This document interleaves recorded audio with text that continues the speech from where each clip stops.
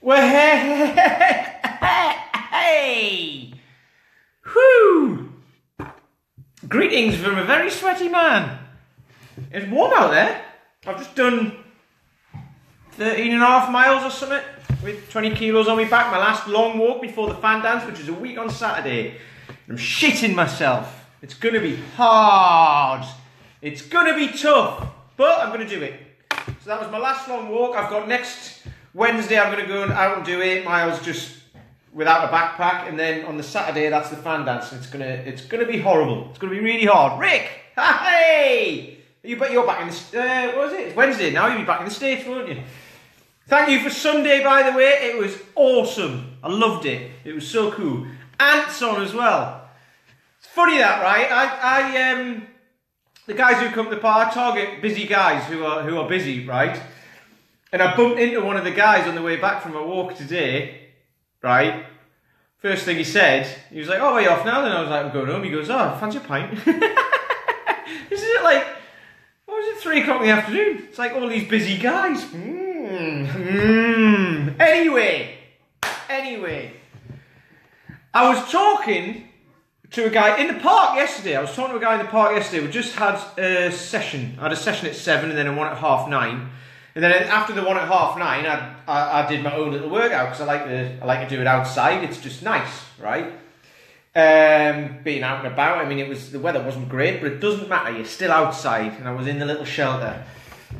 And I see this guy most days, but I've never spoken to him. And he's there with his little dog, and he's got this little. I don't know what type of dog it is, but it's a little one, and it's always got a massive stick and a big smile on his face, and he chucks the stick for it, and it goes mental. It's brilliant. I love to see it. And he's in the park every day. And then he came up in the middle of... I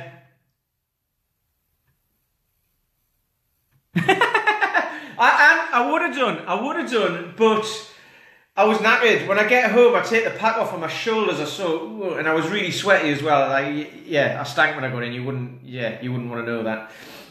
You wouldn't want to sit and have a pint with me. But anyway, good man. Yeah, so I was talking to this guy. I was in the middle of my workout where I was doing 15 seconds on, 15 seconds off. So it was I couldn't really talk. And usually I get pissed off with people when they come and talk to me, right? Which is a bit weird because I'm doing some weird stuff in the park. So people are going to want to talk to me anyway. Yeah, another time in my life. People are going to want to talk to me anyway, right? So, because it is a bit weird. It's just the way it is. There's a lot of tourists about and they come up and they're inquisitive and they want to know. So I'm always kind of like, I always try to be inclusive, shall we say. And this guy started talking to me, just asking what I was doing, and he said, "Oh, I see you down here most days," and all that sort of stuff. So in the middle of each set, I had 15 seconds, so I had a quick chat. I was meant to do 25 minutes, I did 20 minutes instead. Because I thought, you know what, he's not going anywhere, he's going to stay here and keep talking to me, and I'm tired anyway. I could have done 25 minutes. I finished at 20 minutes, and I felt great. Which would have killed, like a couple of weeks ago, I tried the same thing, and I did 17 minutes. So I did extra while talking to somebody as well. So it kind of took my mind off it. Bit of distraction. Anyway. This guy turned out to be really interesting. Meet some interesting people in the park, you do. This guy turned out to be really interesting. We were just having a chat with him. And he was kind of like asking about the stuff that we do. And I said like, it's kind of like guys who are really busy, haven't got time to get any fitness in really, or if they do, they think they need to have loads of time to be able to do it. And then I don't know how we got onto it, but we just started talking about stuff, and I kind of, I just asked him like what he did, because he was in the park a lot and stuff like that. And I just asked him what he did, and he said, I asked him about his dog, that was it, and he said it was a rescue dog. And I was like, oh, well, that's nice, This guy was like, he must be in his 60s, I think. He looks like he is. You never know in the park. Some of the guys are in the 30s and they look like they're in the 60s because of that 79p cider that they drink. But anyway, I asked him about his dog. His lovely little dog, which is a big smile on his face and the biggest stick you've ever... So the dog's about this big and the sticks are this big. It's hilarious. It's brilliant. I love it. And... yeah, so he said it was a rescue dog, and then he said he did some volunteering, like for homeless charities and stuff like that, because he was himself, and he's not anymore. but he was homeless and he was a drug addict, and he was basically doing himself in. And now he's off all of that. I can't remember how we got onto this totally, but anyway, he's off all of that. And I kind of said something, because I mean I've not been there, but I used to drink loads. I used to smoke a load of weed when I was younger as well. Started doing that when I was about 14, which is quite young, but it was very enjoyable. So it was. I kind of tried to relate to him with what I've been doing, right? Because I had a job that I did for 12 years that I hated for the last 5 of it. I never felt very good at it, so I always felt that I wasn't appreciated in it, or and I didn't appreciate myself in it. Okay, and I always felt like I was the worst in my team. I always felt like I was holding the team back. I always felt rubbish, and that was for 12 years. For the last 5, I definitely felt like that. Then I got made redundant, right, which isn't a surprise really if you don't really perform very well for 5 years. But that was because my heart wasn't in it. So then I started to do what I'm doing now, which was I was massively insecure because it was totally new. It was totally new. Yusuf Son, hello! It was totally new. So I was massively insecure. It's an insecure industry because everybody, there's loads of people around who want to get ripped and all that, and there's usually some sort of insecurity involved in that. And I take the piss out of people like that, and that's because I'm insecure about it, because I don't look like that. I don't particularly want to look like that because I wouldn't have the discipline to be able to do that. I've got the discipline to train and the discipline to keep myself strong, but I wouldn't have the discipline to get a proper ripped six-pack and massive bulging muscles. It's not what I want. It's not what I want, and people are scared of that, so then people ridicule that because it's something that it's not necessarily something they don't want, it's something that they know they could probably never get, so therefore they ridicule it because then at least they can say, well, at least I'm not like that. Anyway, so this was what happened. I found this out very quickly about the fitness industry, that it's full of lots of insecure people, okay, because everyone's trying to run their own business as well, and they've got no idea how to, so I was like, right, I'm going to learn how to run my own business. So when I eventually set up Bath Kettlebell Society, I was down in the park. I had one guy, 2 years ago, just gone, I had one guy, he turned up, Andy, he still comes along now, he turned up and he was like, how many people you got on your books then and all that? We just had a bit of a chat, because it was just me and him, and I was like, to be honest, it's me and you at the minute, it's a society of 2, right? Massively insecure. However, because I'd been made redundant and gone into that, I got a bit depressed. Not like suicidal or anything like that, but I went really down because I had all of this pressure on me to try and build this thing, and I had no clue what I was doing. But I didn't talk to anybody about it. I didn't talk to anybody around me about it, okay? I was like, everything's fine. People were like, how's business? Oh yeah, it's fine. And they could see it wasn't. So then people were like, why don't you try, somebody said to me, well, why don't you try targeting golfers? This was a person who plays golf. Why don't you try targeting golfers? Because they need a bit of strength in that. And I was like, yeah, I know now about golf. Well, just go to the golf club and talk to them. It's like, they don't know who I am. And I've got no interest in doing that. But all of a sudden, someone, and I was already setting up what I was setting up, but like, that was just a bit of that was one thing I was getting this from all over the shop. And I dealt with it really badly, rather than just saying, yes, thank you very much, that's a good idea, and filing it in me, in my little bullshit folder and say thank you, I'll take that on board. I didn't, and I got really defensive about it. Okay, so I was out of control. And I was totally I just couldn't get my head around why everyone was trying to give me advice, and it was because it was clearly obvious that I didn't know. I knew I didn't know what I was doing. And I thought I was masking that, but everyone can see it. Everyone can always see it. If there's a problem, you try and hide it. Everyone can always see it, right? So then that gave me problems, at home with my wife. She didn't get. Or I thought she didn't get it, so I didn't talk to her about it. So that pushed her away, and that ended up ending my marriage. And that was really hard. That was horrible. But she didn't want to spend any time with me, and quite rightly so, because I was being a twat. And I created this, but I could blame her for it, because I was like, well, you don't get it. I'm depressed, and you don't get it. but I didn't talk to her about it, so therefore, whose problem's that? Okay, you know, so these things happen. So basically, the reason why I'm telling you all this is because this guy had been on heroin. He said he never injected it, but he used to smoke it or whatever you do with it. I don't know what you do with it, but anyway, he used to do something with it. Something with it to make him feel better. But it didn't make him feel better, you see. It doesn't, it makes you feel worse, right? It makes you feel better for a time, but then it makes you feel worse. So I was doing similar things with, drinking and all of this sort of stuff, and I started smoking again a bit, and not weed, but just smoking cigarettes again, because I was like, all right, I'll have a go, and it was horrible. But unless you've gone through something like that, and come out the other side, you don't sort of realise, you don't get to realise what matters. So while I was at work, and not miserable in my job, but I just didn't like it, but then weekends would come and it'd be like, way brilliant, which is most people in life really. They go to work, they hate it, then they get to the weekend and they go, way, and then they get pissed, and then they go to work, and then they get pissed the next weekend, and then they go to work, and they go, right, this is it, this is life. And I got to the point when I was like, I don't want to do that anymore. I'm going to have to do this for another 25 years, and then what? How boring is that? So, anyway, and it was forced on me to change that anyway. So this guy, when I was talking to him about that, I mentioned that and I said, you've kind of got to have something that just punches you in the face and says, change. And his was, he was on drugs, and he just said, he thought he had no family. This is what he thought. He did.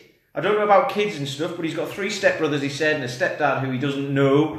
But, you know, his mum was with this guy and all that sort of stuff. And he said he just thought nobody loved him. He thought, you know, and I said, like, while you were doing all these drugs and everything, were you thinking about anyone else, or you were just thinking about yourself? And he was like, I was just thinking about myself. I wasn't, you know, I was thinking about myself, just thinking like, right, I'm down.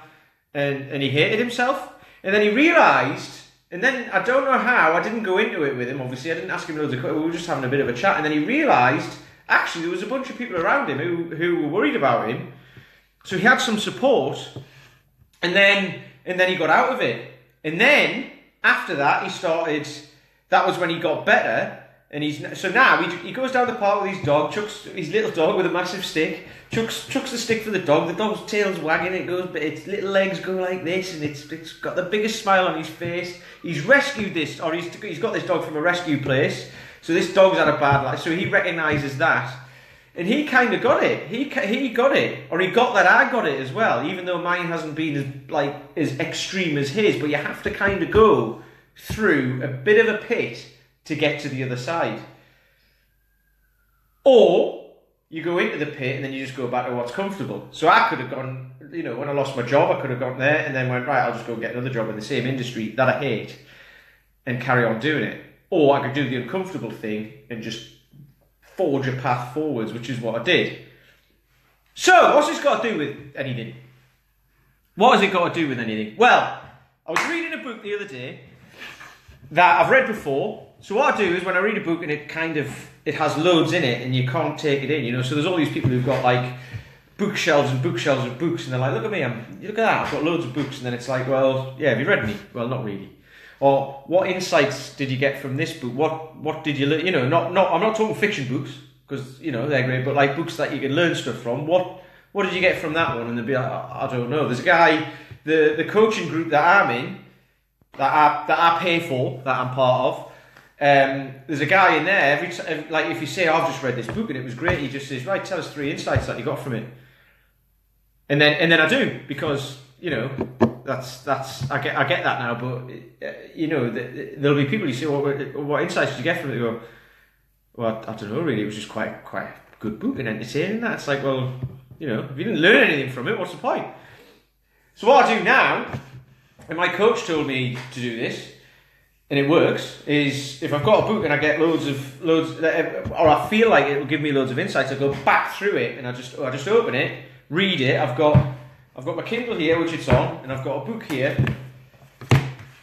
That's just sitting next to me on the table. Actually, I haven't staged this. It's sitting next to me on the table, but this has got all the insights in it that I just put down, just little pearls of wisdom that help me out.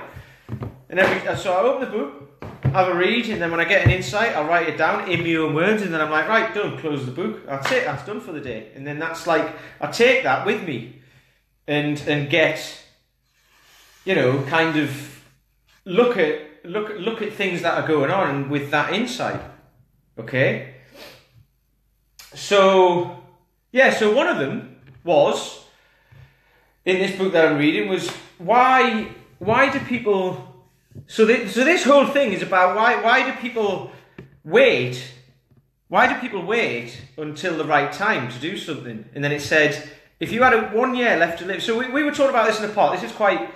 it's quite... What's the word? Anyway, it's pertinent. That's the only word I can think of. Because, you know, like my old man died when he was 65 of cancer, which was far too young. There's a couple of guys who come to my sessions, and they've got both of them know a guy who's just died, who was 40, I think he was 40 or 45, who's just died of cancer. So they were talking about that, and then we were talking about it with there was a few of us, and we're all kind of in our 40s, late 30s, early 40s. And we're saying most people know someone who's got cancer or died of cancer or beaten cancer or whatever, right? Most people know someone who's died far too young. Okay? And then we were talking about, like, isn't it amazing? You know, there's like two ways you can go. You can find out you've got an illness or even a terminal illness, and then you can go depressed about it and stuff like that. Or you get the people who go and off and do stuff, and they'll go, right, I'm going to smash everything until I can't anymore. Okay? Why wait until then? Why wait until then? If you were given a year to live now, from now, if you went to the doctors today and said you've got 1 year to live, what would you do? What would you do? Okay? And then think about, well, why wouldn't you do that now? If you think you've got 50 years to live, why wouldn't you just do it now? Why wouldn't you just do it now? And this, if somebody said that to me 5 years ago, I'd be like, yeah, whatever. It doesn't matter. I've got a job and I'm earning loads of money, and it's fine. I go on, like, you know, I've got 5 weeks off a year, and I go on like a big 2-week holiday to somewhere nice, and then, you know, have the odd week in Europe and weekends away and all that. It's fine. I don't, you know, that's it. That's all I want. That's life. However, I wasn't making a difference. I wasn't, you know, I was earning money in a job that was soulless. It didn't actually give anything back to anyone. It didn't do anything. I was just making money for a company which made money for me. So that didn't give me anything, and I always felt soulless doing it, but I didn't know what else to do. It's all I knew. So now I'm helping people get fitter, stronger and healthier, and it makes me feel good. It makes me feel good, and I wish I'd done it years ago. However, I can't worry about that. I didn't do it years ago, so there's no point worrying about that, because I'm only 40 years of age. If I've got another 40 years in this world, or even 60 years, that's loads of time. It's loads of time. If I had 1 year left, I'd still do it. I would still do it. I remember my dad, when we found out he was ill, he didn't want to know. He didn't want to know anything. He knew he had cancer, but he didn't want to know how long he had left. And it was inoperable. He had chemotherapy, radiotherapy, which flattened him. But every now and then he felt well. And me and my brother were saying, why don't we go on holiday? Go on holiday. We weren't pressuring him, but we'd probably done his head in a bit, actually. And I regret that. But it was like, why don't you go on holiday? And he was like, no, I'm fine being at home. He loved being at home. He loved being at home. He lived in a 2-bed bungalow that he bought with my mum in the 1960s. That me and my brother grew up in. So 4 of us in a 2-bed bungalow. That's another story in itself. Anyway, it was a bloody nightmare. So 4 of us in a 2-bed bungalow, but he lived in this 2-bed bungalow. We didn't have any holidays when we were younger. We went to Scarborough 1 week out of the year, I think. That's all we could afford, because he wanted to pay the mortgage off. So we never went away. And he wanted to pay the mortgage off as quickly as possible. This was a 2-bed bungalow in Newcastle that he probably bought for like $2,000 in 1965 or something like that. But he paid it off, and then he was like, right, I've got no worries now. But it was like, well, so what are you going to do? And he still never went away. They still never went anywhere. So when he got terminally ill, I was like, go off and do stuff. Go off and do. He was like, no, I'm happy where I am. I'm happy at home. And that was his thing. And he loved his garden. He built a pond. That was his thing. He loved it. He fed the birds in the garden. They used to line up on the wall. This was amazing. They used to line up on the wall. You get up in the morning and the birds were all lined up on the wall. Not like, yeah, but all lined up on the wall waiting for my dad to go out and feed them. because that's what he did, and he absolutely loved it. So that was his thing. But like I say, talking to this guy in the park, he's already had that moment as well of, I could have gone, so what am I going to do now? And now he's perfectly happy. I was talking to him. He was a great bloke. He's got his little dog on the stick, and he chucks the stick, and the dog goes for it, and he does some stuff for a homeless charity. He volunteers. The dog was a rescue dog. All of that. He's like, he just wants to make a difference, and he absolutely loves it. And he's making his difference. And he was great bloke, absolutely great bloke. So there you go. So, God knows how long this has gone on for. Sorry, it's probably gone on a bit long, but this is the thing. This is what I'm talking about. If you had 1 year left to live, what would you do? What would you do? Okay, there you go. And the chances are that if you get fitter, stronger, and healthier, you'll have more years left anyway, aren't there? I had to say that at the end, didn't I? I had to say that at the end. But anyway, there you go. Just think about that. And I'll talk to you tomorrow when I'm less tired. Ta-ra!